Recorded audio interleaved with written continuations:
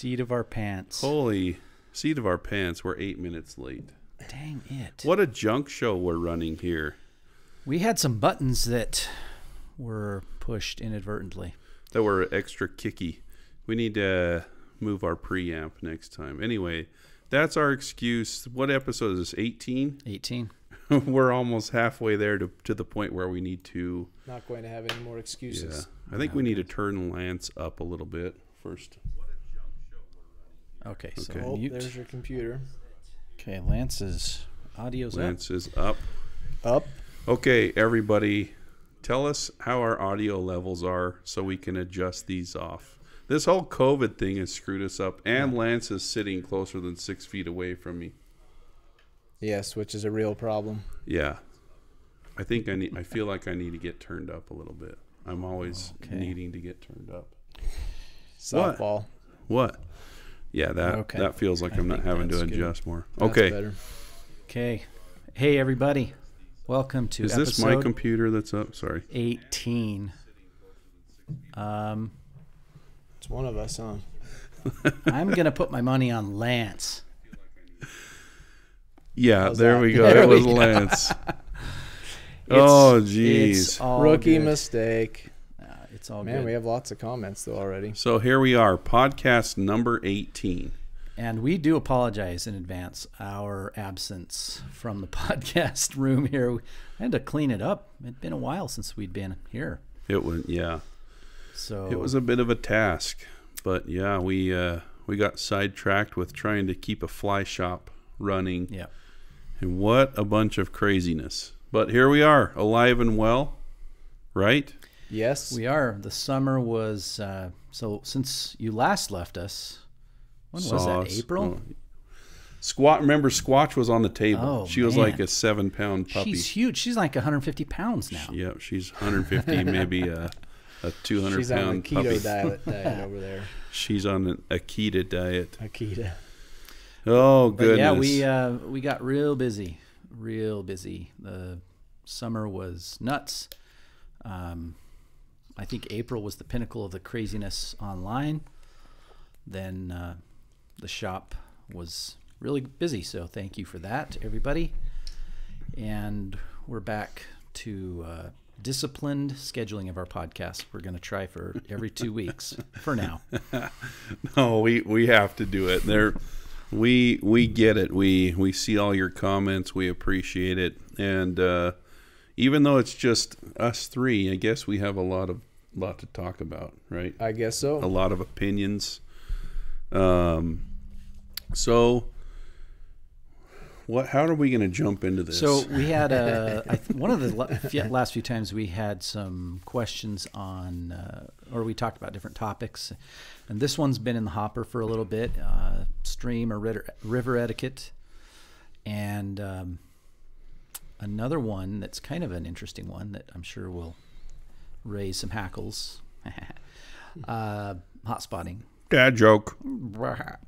Give that one about a 4 out of 10. The delivery was terrible.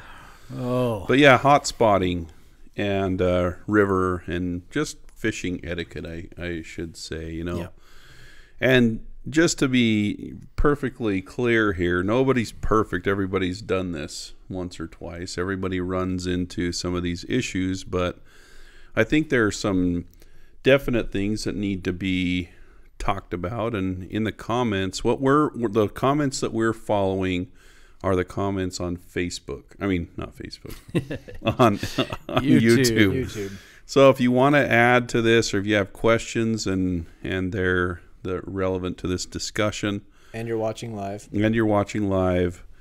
and it's not about Euro nymph leaders, we'll try to field some questions as best possible. But first things first, what are we going to cover? River etiquette. yeah. Let's talk about that first. So I'm pulling up to the stream in my Subaru Brat. Is that like the car truck That's a thing? classic. Yeah, that was the old El Camino looking Subaru. And I've got great looking hair, as I do. I don't know about I've got a... Somebody says you need to catch a 19-incher again. Yeah, that'll only get me to trim about an inch off. Now though. they're making a stab at your last 22-inch. I know. It's not really Oh, 22. yeah. That's Yeah. a good joke. We I like see that you, one. Rosie Cotton. Nice one. Solid work. But anyway, so I'm about ready to go fish a body of water. Let's say a populated body of water, such as our Lower Provo River, which runs right along the highway in Provo Canyon. If you've never been there, it's a very populated river. However, there are lots of fish per mile. So if I were to go and fish that river, what's the appropriate amount of distance between me and another angler? Real questions. Real questions?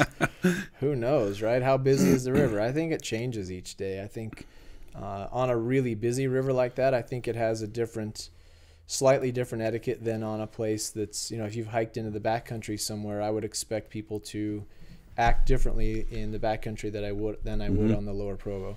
So to me, when I'm on the Provo River, I like to say you certainly shouldn't be in the same hole as somebody else, the same run, the same section. Ding, correct. Yeah, even if that's on the opposite side of the river. The Provo is not a big river, right? By most river standards, it's a small river. Yeah. It's barely floatable. There are a couple people that put drift boats on it, but hardly anybody. We floated in fly crafts and small rafts like that quite frequently. But it's really only floatable in its summertime flow, so it's not a big river if you've not been there. For our local anglers, they'll be very familiar with it. And it's a place that, because it does get a lot of traffic, you have to kind of expect there are going to be other anglers around. If you're way away from other people, that's ideal. To me, my ideal day on the river is to not see anybody, right? That's not realistic a lot of days. So you have to play it by ear. And I would say, the old golden rule, do unto others as you would have them do unto you, right? If you wouldn't mind somebody else jumping right in front of you, well, you have a problem, I guess. But I like to leave people as much space as possible. If you come across another angler that's in a hole that you thought you wanted to fish, that's not necessarily your right. I guess it is technically your right to be there. What if you're a guide, though? What if you guide and that's the spot you've guided for the last 4 days? And yeah, guides. We hear stories like that, right? Where guides, clients, the civilian anglers, let's call them, come in and say, I was fishing a run. Civilian. not royalty. They were royalty. They were just farm hands. Not farm hands. This is in Idaho. Oh, jeez. But seriously, we have customers that come in and complain about guides that say, I'm fishing here because I have clients, and that's not okay. You don't have a right to that run. If somebody beat you there, they have the right to fish it. On that note, I've had people walk right into the river in front of me, and when I say, I'm sorry, was I fishing your spot? And they'll say, that's a good one. Yeah, I'd like to use that one. I'm sorry, I didn't know this was your spot. Was I supposed to move? And they'll say, well, you don't own the river. I always say, you're right, I do not own the river. It's public. But as just a common courtesy, you usually don't fish the same run as somebody else. Yeah. If you want that run, you can wait until the angler that's in there moves. Otherwise, find somewhere else to fish. That reminds me, there was a time I was fishing the Lower Provo. Also, Colorado guys, this applies to deckers. Or any other major tailwater. The analogy of Colorado. But, it gets a lot of angler hours, a lot of people that fish it, especially during prime times. But so I'm fishing a run, and this guy comes up to me or behind me, so I'm kind of maybe a couple feet in the water is all. And he comes up right behind me, and without skipping a beat says, hey, I caught like 20 in here the other day. I'm like, okay, that's cool. Thought he was making small talk. He was just going to watch for a sec. Couple other words of whatever, small talk, chit chat, and ends up coming in it was less than a rod length. It was probably 6 feet away. I guess he figured he was my buddy by then, and basically was telling me that was the only spot on the river that had fish or something. I don't know. So it's tough because, you got to have that honey hole. I think you think that's the spot, but you got to be careful. If I can cast into you and or at least poke you in the eye with my rod, that's a little too much. Too close. too close. You know, the thing about that as well is you might be walking down the river and you'll see two people fishing right next to each other, but chances are they're friends and they went to the river together. Yeah, that's a good point. And that's a time where it's acceptable to fish close, as long as it's not Lance fishing close to you because of the smell. Well, and it'll make you look bad. Yeah, well, because of the smell mostly. But you know, that's the reason why you'll see people fishing fairly closely. So I think that covers it with you know, a populated river. You know, you're going to be fishing probably closer than you want to other human beings, especially if it's a weekend or a holiday. Well, let's talk about small streams or haiuenas, you know, where the type of river where if you go and someone, you know, is fishing ahead of you, it just kind of ruins the stream. What's the strategy there? So if you pull up to your parking spot and there's another car there, or there's another two cars there, how do you handle something like that? My opinion is, you know, if whoever got there first, they get to fish it, you know, and maybe if you run into someone, you ask them, okay, are you working upstream or downstream, and then go the other way, you know, or, you know, just be prepared to hike. But what are your thoughts, peeps? Yeah, I'm the same as you. I would suggest finding another place, find another access point on the same river, or if you're going to fish a high altitude lake, maybe fish the exact opposite side so you're not crowding them out. If you're willing to walk, which most people are not, then walk in. I think it's different too. I experience different etiquette normally when I hike in somewhere than I do roadside parking area.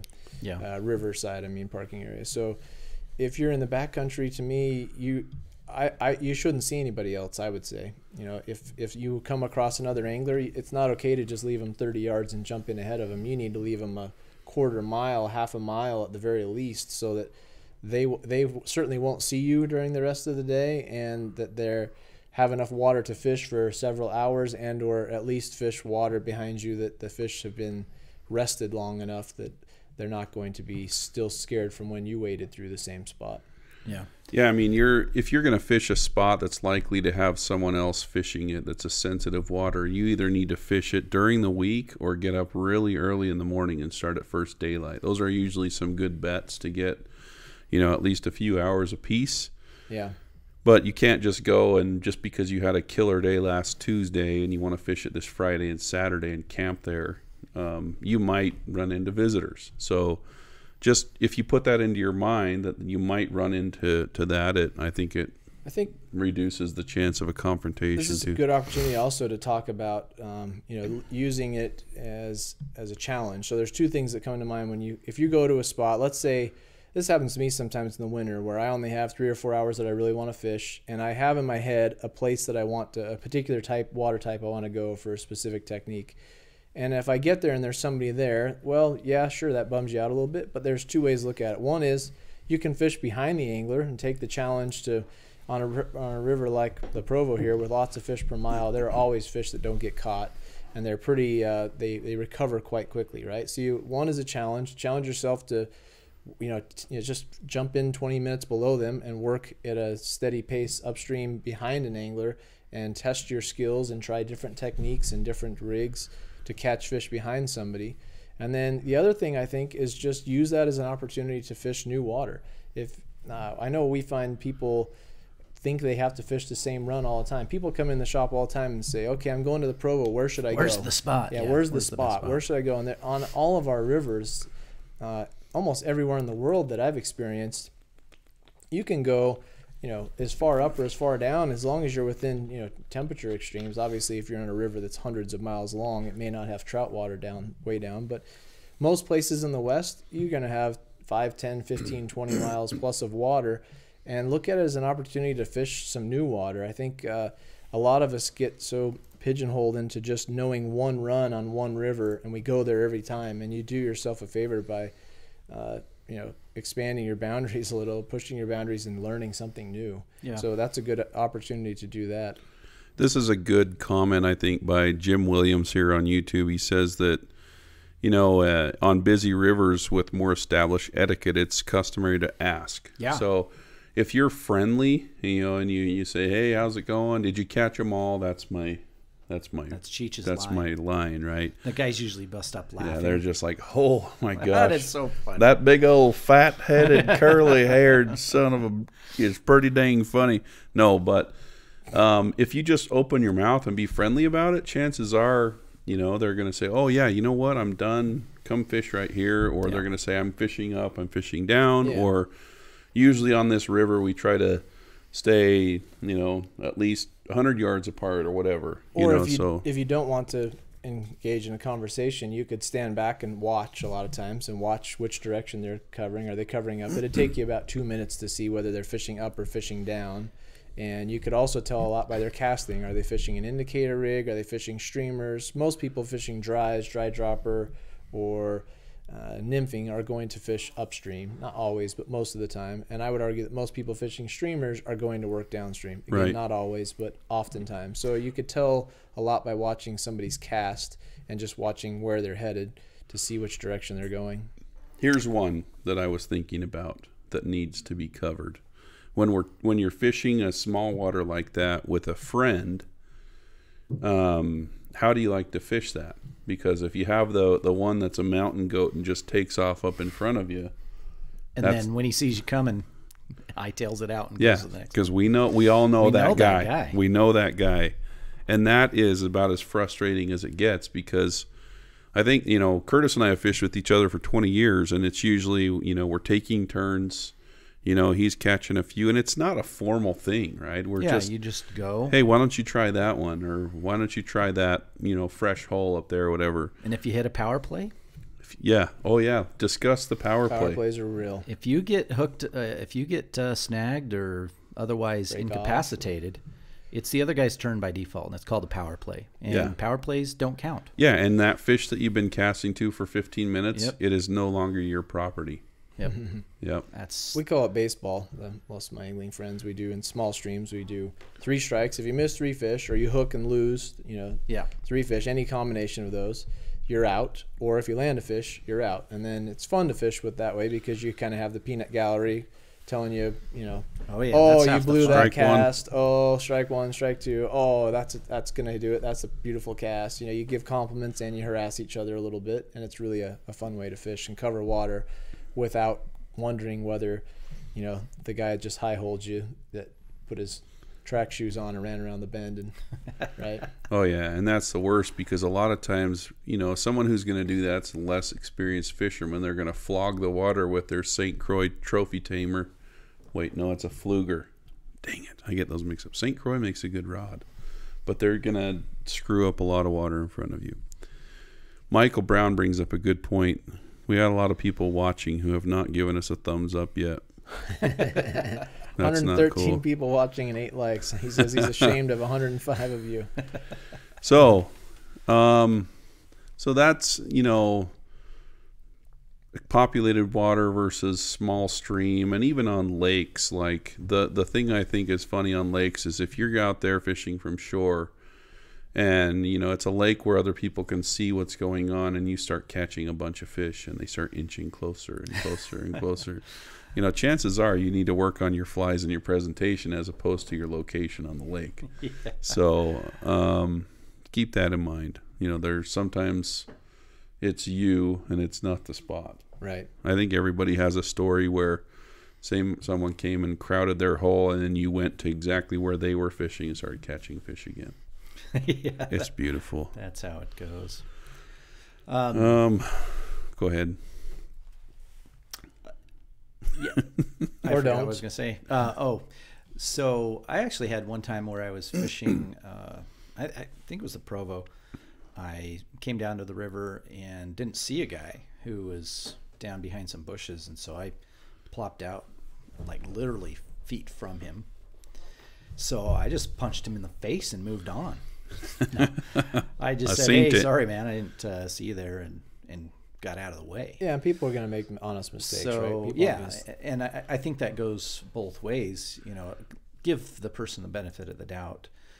Maybe they didn't see you, maybe they did, but just communicate and like it's funny because I also remember a time where I was it was on the Provo, where for us it's one of the more crowded rivers, and it was literally wall to wall people, and I kind of figured I was going to hike a lot that day, and what I ended up doing was I ended up fishing water I normally wouldn't fish with a different technique, like you were saying earlier, and that day ended up being like insanely good because I just went out of the norm, fished areas that I wouldn't fish, fished techniques I wouldn't fish, and had an awesome day. I remember it till this day just because of that. And you know what makes those days so rememberable is it's not that you maybe caught more fish, it's that you did it in a new spot with a different technique. Yeah. Those are always the days that stand out, that, oh, you know, I tried this thing that was new and it was super cool, as opposed to just going and doing the same thing over and over again. Mm-hmm. Yep. In my opinion, anyway. So Always fun to mix it up. yeah, So let's switch gears. to floating. I think, floating would be a good one. Floating, yeah, because we're going to talk about hot spotting in a little bit. Yeah. And that's where And the preacher's going to come We're out, going I to think. get some differences of opinion. Right. But so there's floating etiquette for both the wading angler and the person rowing the boat, and then boat versus boat. Yep. So And Stillwater. and Etiquette. Stillwater. Mm-hmm. Yeah, absolutely. So when I think of that, I think of like the boat versus wader argument or conflict there. And what happens is there are times on rivers where a boat can only go on certain portions of the river. For example, we float the Provo sometimes on a flycraft, and it's a pretty small river. And there are times where you either have to choose one side of the river or another, or you have to go straight down the middle, and there might be an angler, and you might have to go right down their fishing lane, spot. yeah. And we try to avoid that as most we can. And, you know, if an angler is fishing a spot, we try to go behind the angler. I always try to say, hey, we're gonna go behind you so you can keep fishing your hole, as opposed to just kind of sneak up on them and get snagged with a back cast.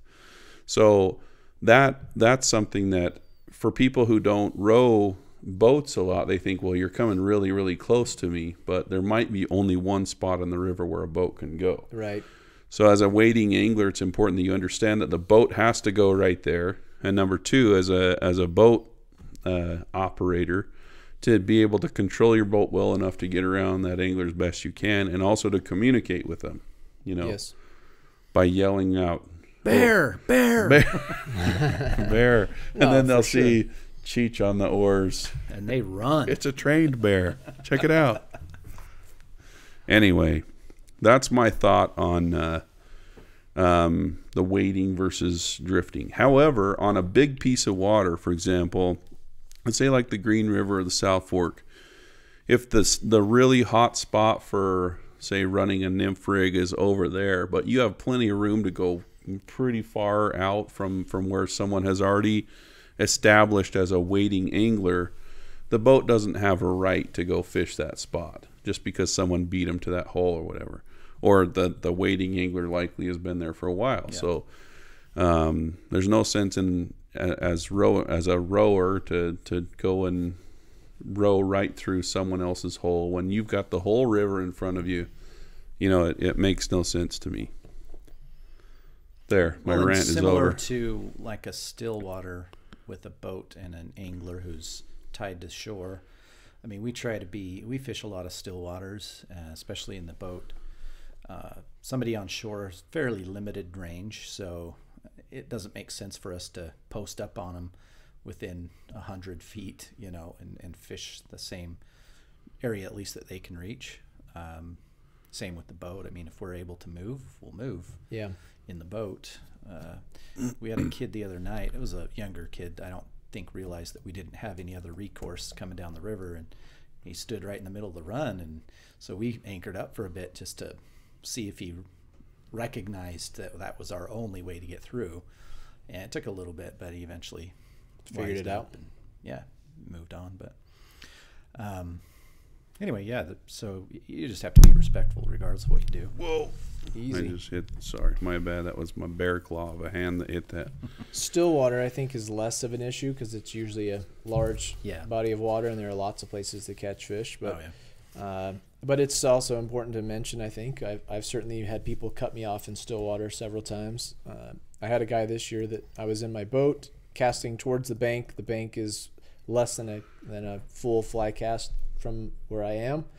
And a guy in a pontoon boat with a trolling motor came from all the way across the bay, mind you, like a mile away, trolling, looking back several times. I saw him see us, and cuts between me and the bank, which is where we'd been casting the entire time. And I kind of laughed and said, "Are you serious, buddy? Like there's 2 miles of lake behind me, and you had to go between me and the bank? That's, there's another time where it's just not okay. You have to realize if someone's in a boat, you have to obviously go around the boat, but there's a whole lake, in this case, there was a whole lake behind us and only 80 or 90 feet in front of us. And we'd clearly been casting the same direction the entire time. So, again, you got to look around and see. Now, on the flip side, if I'm motoring in my boat from one bay to another and I see a pontoon or a float tube or a canoe or whatever, yeah, I got to be courteous too and either lower my wake or stay as far away as possible.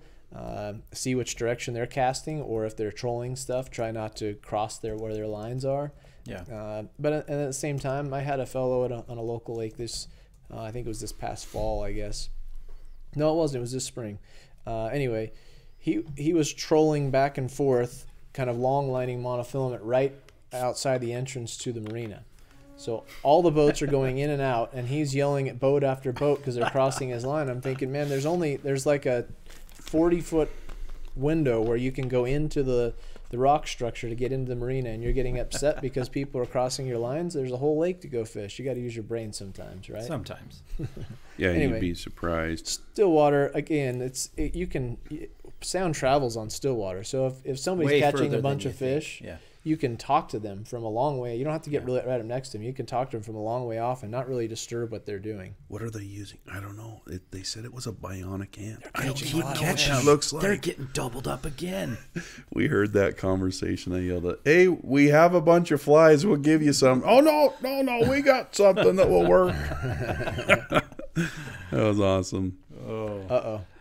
Our stream just went. Video is Video gone. is gone. What in the... Can you still hear us via audio? Let us know if Video you can still gone. hear Try us that. on audio.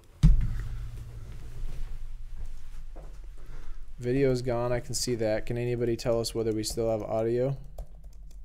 Who turned off the lights?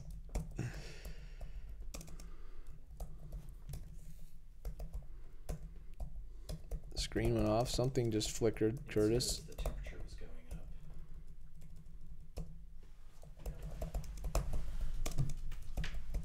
There's a reason I have a backup.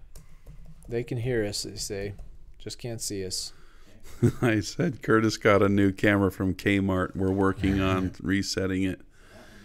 Okay, as long as you can hear us, Hey, Lance and I now we're will back. we'll talk. Oh, look, No, it'll go out again. it'll go out again. So the video's back. We're still going to replace or put our other camera on. So anyway, Stillwater. Stillwater. What were we talking about? Yeah, that's it. We covered most of it. Just be courteous. It's the same thing. Stay a long ways away from people. If you need to ask somebody a question, sound travels a long way. You can ask from quite a ways off. It's again, just treat others like you would want to be treated. If you have a question for somebody, ask. If you're, rather than assume it's okay to do something, just ask.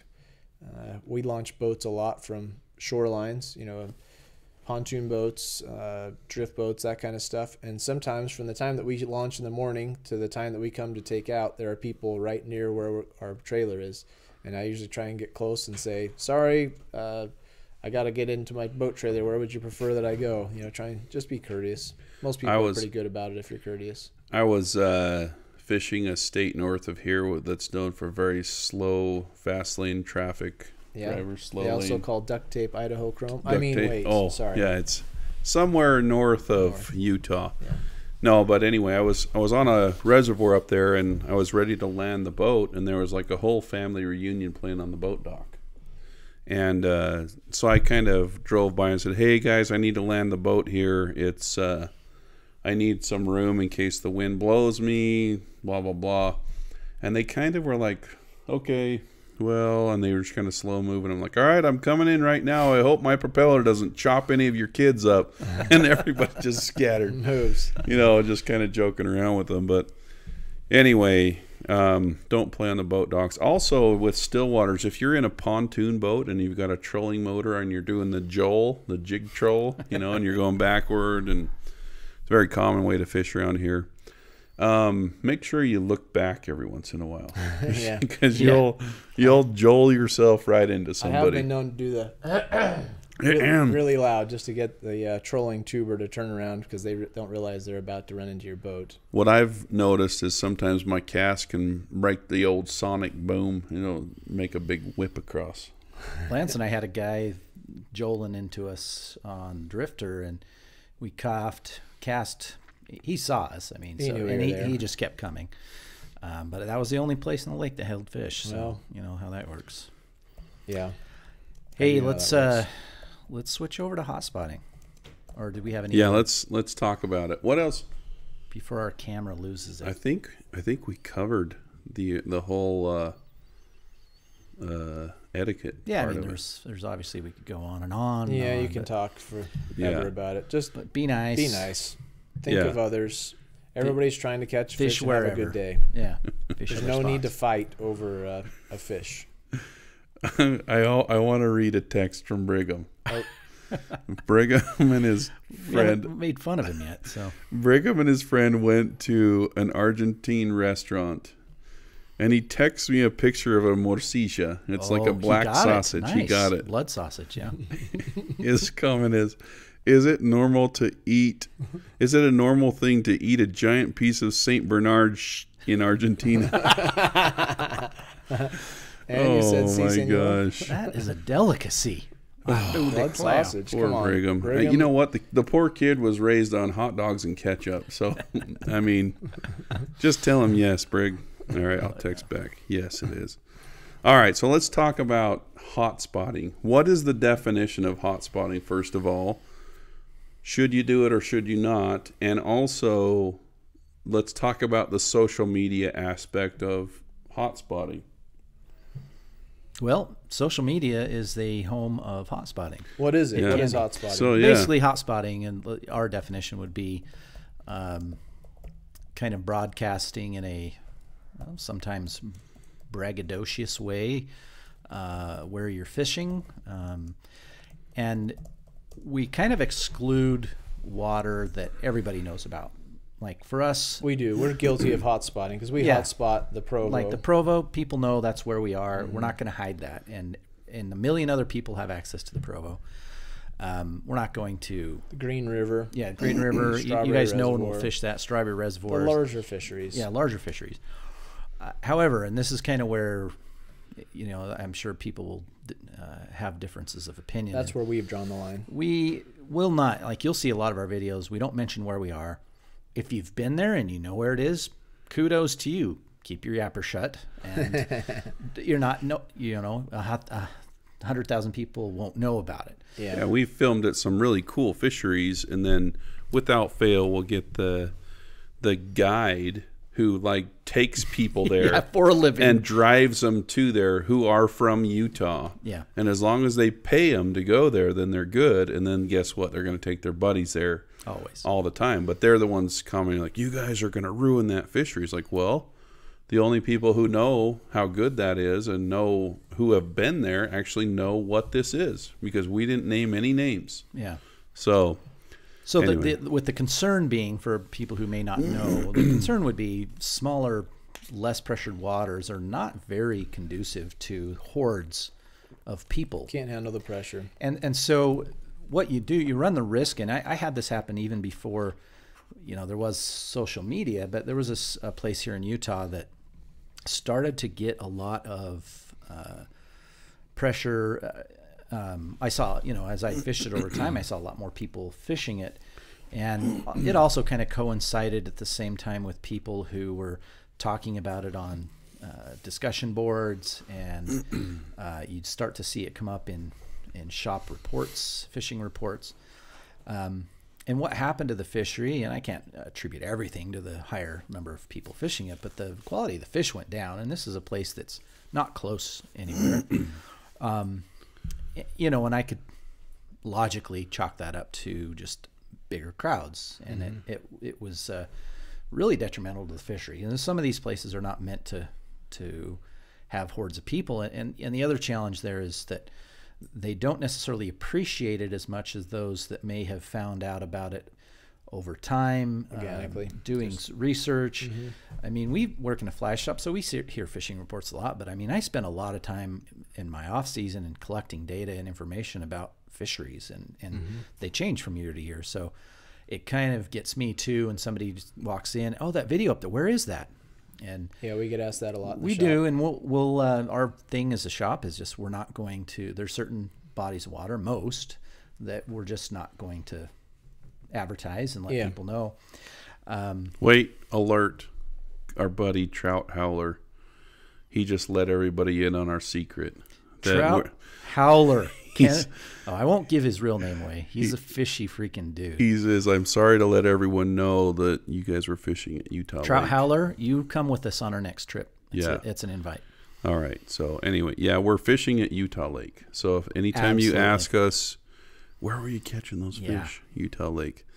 Good old Jeff, Mr. Econ himself, Jeff Denning says, I think even without names, people can figure out where you are. How do you feel about that? That is a good question. That's possible, Jeff, but usually that means they've already been there. Jeff, we know you're a smart guy. And we know where you fish, Jeff. Right. No, so here's the other thing is if you have half a brain and you look at like the states, you know, each state has a, you know, say the Utah DWR, you can look at some of the waters that they're managing for certain species of fish, but you don't need someone to, you know, hold your hand and say, oh, yeah, it's fishing well. Like if you have good trout tactics and you know how to fish a river or a lake or whatever, you should be able to go to a place that's being managed for trout and catch them. So regardless of whether or not, you know, you're being guided to it, you know, you should be able to go and do that just by doing some research yourself. Yeah. But, you know, unfortunately, Jeff, there are situations where, you know, we may not mention the place or, you know, show a ton of scenery. Well, we've had a couple of videos that we have filmed that we shelved. Mostly, there goes the camera again. You guys keep talking. Mine still shows it. No? Well, camera's going out. I think what Curtis is saying is that, and certainly people have accused us of this, right? We film on places where other people maybe wish that we wouldn't. And we get that, but we also don't mention the spots. We've taken heat from other guides for sure. I can think of one place in particular that we've been where another guide commented to us saying, you guys shouldn't be there.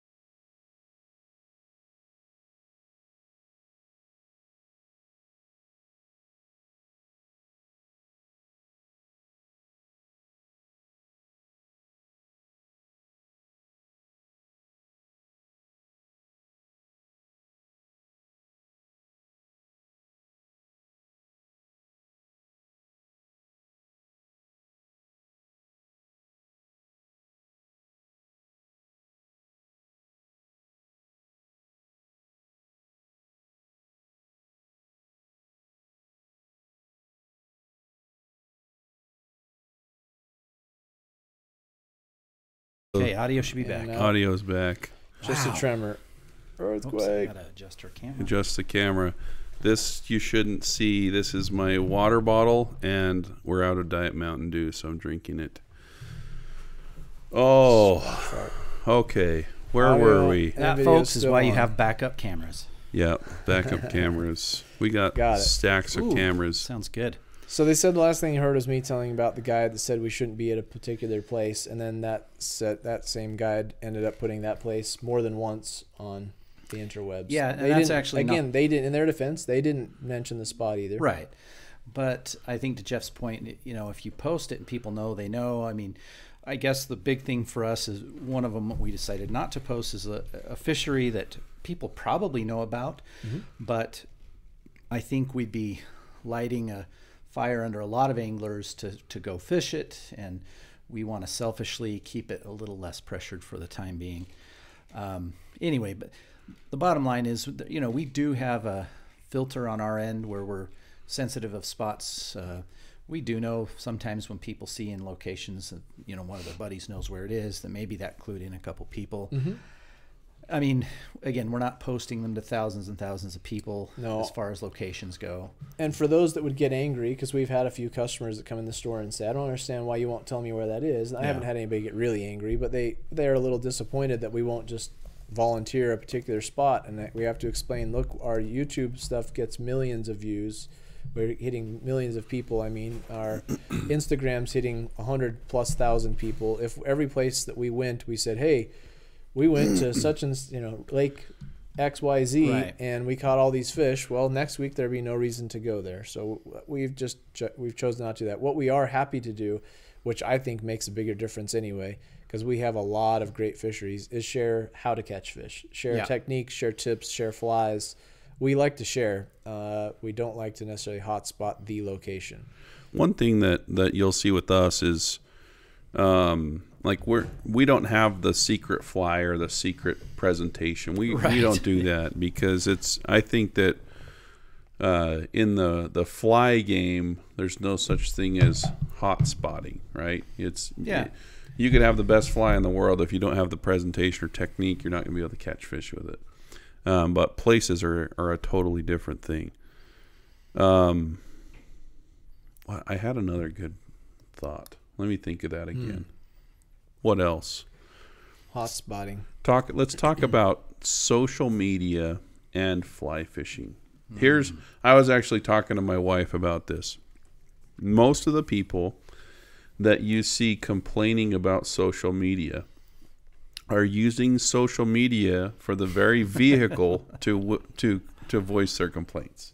That is true. And so if you think about the positives of social media and the internet and all those different types of things, and how it's taught people, brought them along in their fly fishing or fly tying, versus the negatives, I think the positives far outweigh the negatives. I mean, I've got some of my closest friends I've met through the internet. Both of you guys, except for Lance. I think I met you at Fish Tech. Lame. Maybe, who knows? Curtis and I used to be on the old Utah on the Fly board, but I mean it's very positive to meet other fishy people, to learn stuff, and all that kind of stuff. Yeah. That was really super deep and eloquent. Deep. Write that down, somebody. Well, Brigham, write it down. That brings up another point. Jeff mentions, what's the right way to learn about a place, and what if you're just learning? And I mean, I think probably the biggest negative we get about people who don't like our anti-hot spotting rules, like they want to know about the spots. I get it. Yeah. They also would like to just walk in, have us give them the GPS coordinates a lot of times, like, here you go, and use this, and this is the spot. The problem with that is it kind of takes away the earning it. When I give my kids $10 versus making them earn $10. So what is the correct way to earn, or what's a way? Now, I mean, I am a big believer in the get a spot, give a spot. So I know, we've got a circle of people that know that we know spots, and they may know some other spots. And I think when you get into that with somebody, that's a good way to learn, but you don't get to that point by just cruising in off the street or posting some, hey, where is that on Instagram? That shouldn't happen, right? And nobody's really going to give up those spots. But and don't be mad when you don't get an answer. Yeah, I mean, it's like, oh, you're gonna be like that, then F you. You know, I get that on Fly Time with Uncle Cheech every once in a while. Yeah, and then they don't Frank you, and then they don't know that that I'm Cheech from Uncle Cheech, and I have to tell them I'm gonna tell Uncle Cheech that they're being mean. By the way, if you're not on Fly Time with Uncle Cheech on Facebook, yeah, you need to get on there. Get on there, share your flies. Good banter. You can share your blurred out photos. I think one of the things I would say to Jeff there is that the right way to learn it is, in my opinion, is to get out a map. And I can tell you from my own experience, I'm just old enough that I learned most of our fisheries before the internet existed. Delorme. Delorme is right. Got out the map. Delorme, I don't know how you say it either. But I had a fishing friend or two that we would just look at the map and find a little blue line, and sometimes an intermittent blue line, and have 2 or 3 of them in mind for a day. And if the first one you tried was great fishing, then the other 2 were next up on the adventure list. Yeah. And I've fished a lot of the small streams in the state by just finding them on a good old map and trying them out. Nowadays, you can probably find them on the map and then find a little bit of information on them by doing some research. Yeah. And research, I think, is the right way. And like you alluded to earlier, by looking at the Division of Wildlife, to looking at fishing reports from fly shops, from fishing reports from websites, looking at stocking reports. There's all kinds of information to help you figure out places to go fishing. And half of the fun, to me, it's more rewarding to learn about a place that way and go try it out and not know that it's already has giant fish, or not know that it has nothing but tiny fish, but they eat dry flies like crazy, but just going and experiencing it and having the adventure. I think that's the right way to learn it. But if you do somehow come upon an awesome spot to fish, don't feel guilty or don't fish it. You know, go fish by all means, but just know that if you tell people about it, especially on social media, you're going to have visitors the next time you go there. Chances are you will not be alone the next time. I mean, that's kind of the long and short of it. One thing that I do, I spend, like I said, a fair bit of time in down season in the winter because I get cabin fever, but looking at stocking reports, creating spreadsheets. I have a gigantic spreadsheet with stocking information for the last 10 years in Utah for every body of water. So I can, if I fish somewhere, and I'll take notes on things, but if I fished somewhere 5 years ago and it was good and the stocking reports since then have been good, then, I'll go give it a try.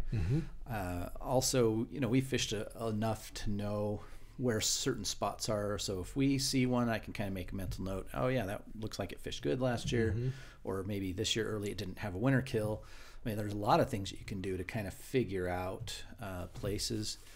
And sure, if your buddy's gonna share a spot with you, that's and you just sometimes part of the thing. You just got to go. Yeah. I went with Brigham and another friend 2 weeks ago to a new lake that none of us had ever fished. We in a fair bit of research over a few days, I could find one person that I talked to that knew of another person that fished it, but that was it. That was all the information I could get on it. And we went and we caught fish like crazy. They were tiger trout.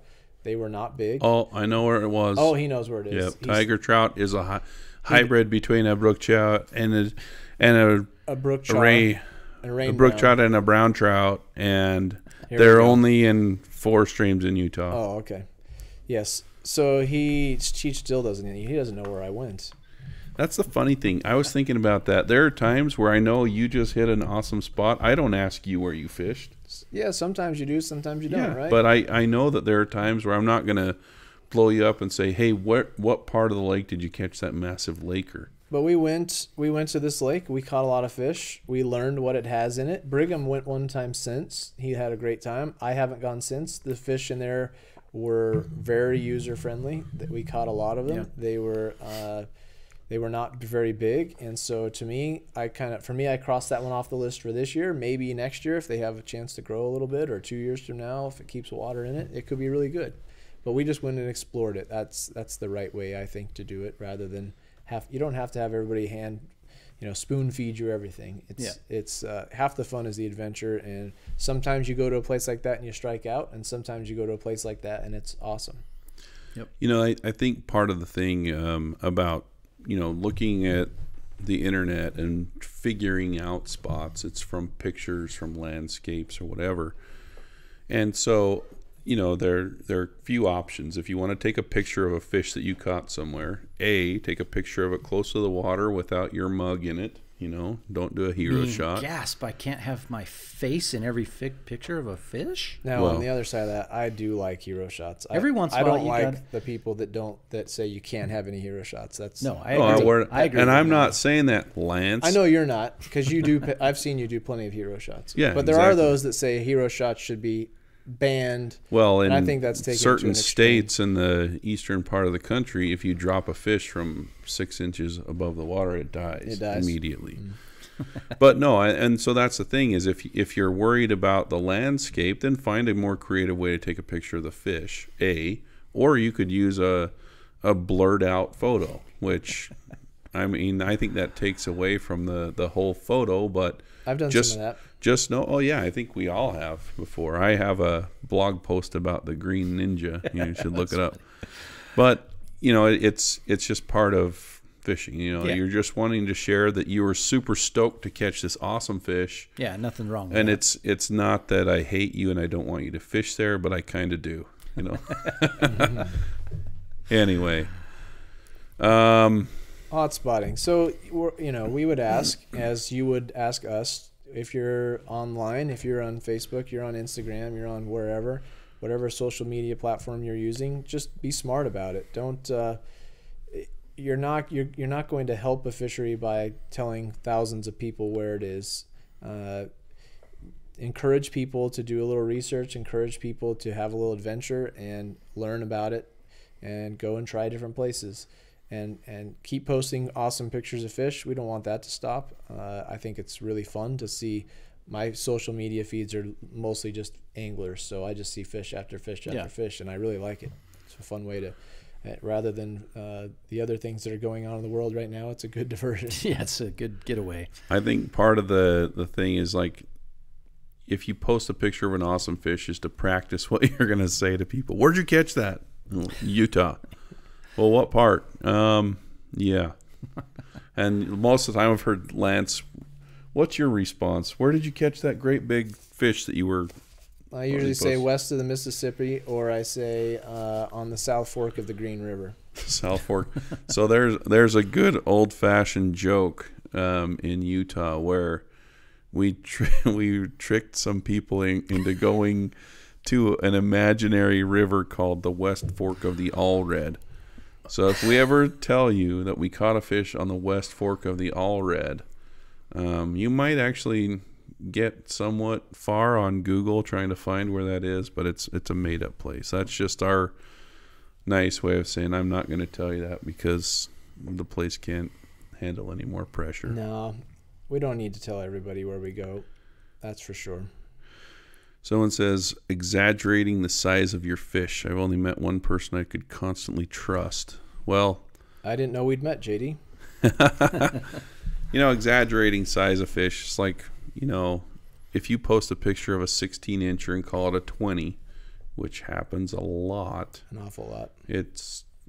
People can see through that. Why would you do that? Anyway. But it is fun to catch big fish and share them. A lot of our friends and acquaintances through the shop, we see some awesome fish. People have some really cool adventures.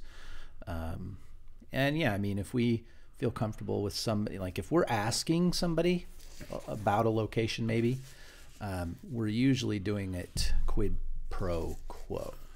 So if we're asking about a location, it's usually because it's in Argentina. That too. Hey, we'll hotspot the heck out of that. In fact, we were in the shop. We usually have videos behind the register. Someone looks up, and it was one of our floats in Argentina. They're like, "Where is that?" I'm like, "Oh, somewhere south of here." He's like, "Oh, New Mexico." They started naming all these places. The toilet's flushing the other direction down there. I'm buddy. like, No, dude, that's Argentina. And a buddy kept asking a bunch of questions. It was great fun. Anyway, just because someone doesn't tell you exactly where they're fishing, doesn't mean that they hate your guts. On the flip side, I've had several people ask where we're fishing on the video screen downstairs when we're floating the Provo, and there are people that, like, I just got done ringing them up for flies on the Provo, and to me, they're like, "Where is that? Can you tell me where that is?" And I'll be like, "That one I can. Yeah, that's the lower Provo." And they'll look at you like, "No, What? it's not." And I'm like, "You should go try fishing more than one hole." I think is probably. Oh yeah. We're back to the cover some new water. Look I at it as do a new declare that on the lower Provo, if you are not looking at a tennis ball size balloon on your indicator rod, you are not fishing.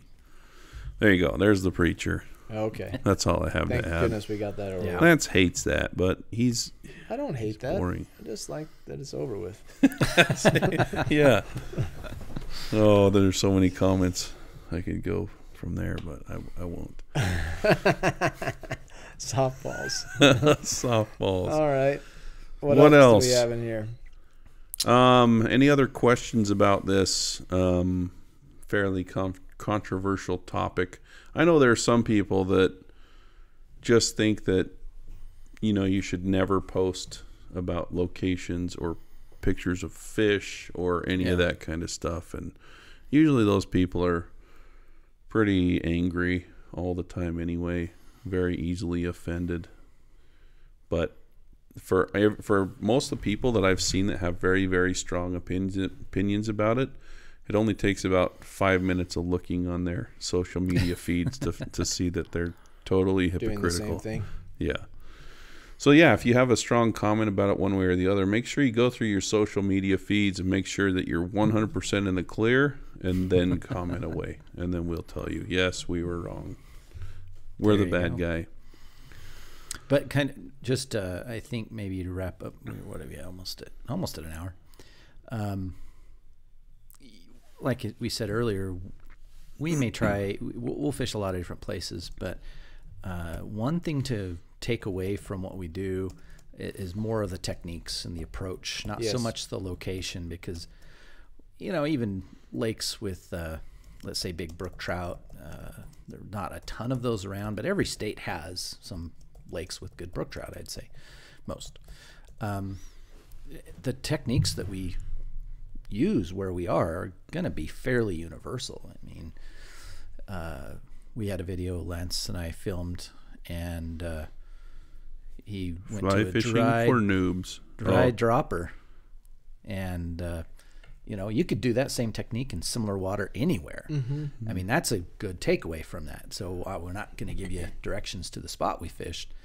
Well, that's a great technique, a different way to approach it than you may have thought, rather than joling with the woolly burger. The other funny thing that I was thinking is, there's a spot that we fish that we've talked to people who had been there before us. They saw our video and then they went back up, but they still got their butts kicked because they're fishing it all wrong. Yeah. So just because you have access to the location doesn't mean you're going to go up there and crush it. And I'm not saying that we're awesome fishermen at all. The technique, though, that's the key. That's what we're happy to share. If we have one takeaway, one thing to leave with you today, it's that our YouTube channel is not going to shut down. We're still going to have YouTube videos. We're going to share techniques. We're going to share rigs. We're going to share lines and flies and all that kinds of stuff. Yep. But you can take, just as Curtis was saying, you can take good technique and use it anywhere on planet Earth for trout. And the more experience you get, and the more different places with various techniques you have, the easier it's going to be for you to adapt to every new situation you encounter. So look at our channel maybe less as a hot spotting place, because we're not likely to give you a whole bunch of great places to fish, but more of a way to learn a little bit more about fishing. We're all learning it as we go, and we're trying to share what we're learning with you. Well said. Well said. Well said, Lance. Good job, buddy. Good job, buddy. Well, there you go, a podcast. And just so you know, in case you haven't seen it yet, we have a store, a shop in Orem, Utah. Of all places. There are several people like, I followed you online. I live 2 miles from here. I didn't know you guys had a shop. Yeah. It's like, okay, cool. We have people that drive down from Montana just to see the shop. No.